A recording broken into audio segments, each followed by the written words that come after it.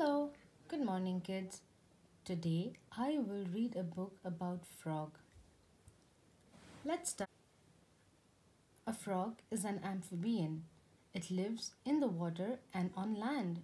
Its body is covered with soft, moist skin. The eyelids do not move. To close its eyes, the frog draws the eyes into its sockets. The forelegs are small. They help push food into the mouth.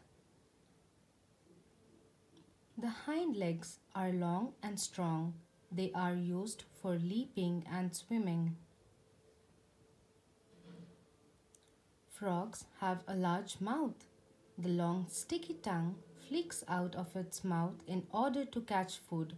Instead of chewing, they swallow their food whole. Most frogs have webbed feet or thin flaps of skin between their toes. This helps the frog to swim quickly. The head is attached to the body by a very short neck. The head contains the brain, mouth, eyes, ears, and nose. A short, almost rigid neck allows only limited head movement.